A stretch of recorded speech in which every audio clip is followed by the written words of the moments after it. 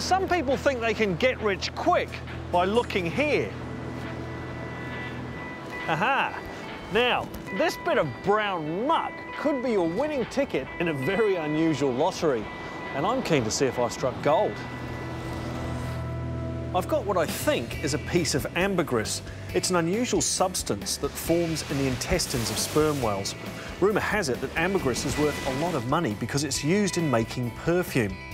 So, to find out if I've got lucky, I'm going to verify my treasure with Te Papa's marine mammal expert, Anton van Helden. Working around Wales, and every year people bringing in things off the beach. Not a single piece in 20 years has been ambergris. So let's lower your expectations slightly first, and then we'll have a look. What is it exactly? Well, it's strange stuff. Do you want to see a piece? Yeah. Right.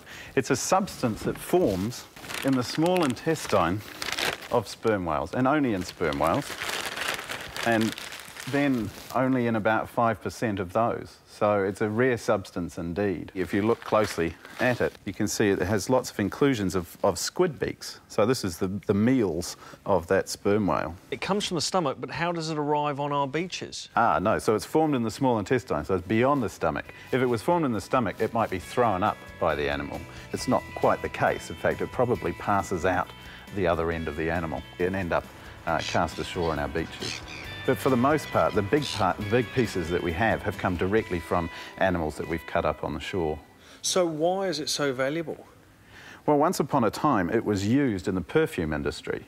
It has a very particular character. If you smell that... I can smell it. I mean, it's musky, isn't it? It's a very musky smell. So much like musk is used in perfume still, it had that quality.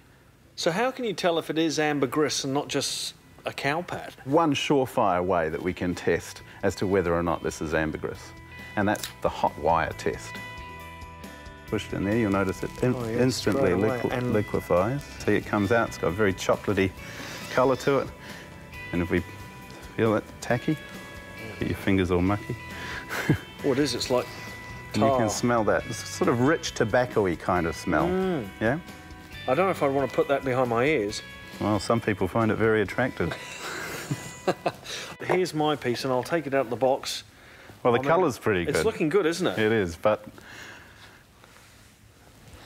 See, if you smell it, it's got a very different smell, right? Sort of seaweedy. Yeah, it's... In fact, if we look at that, that's exactly what it is.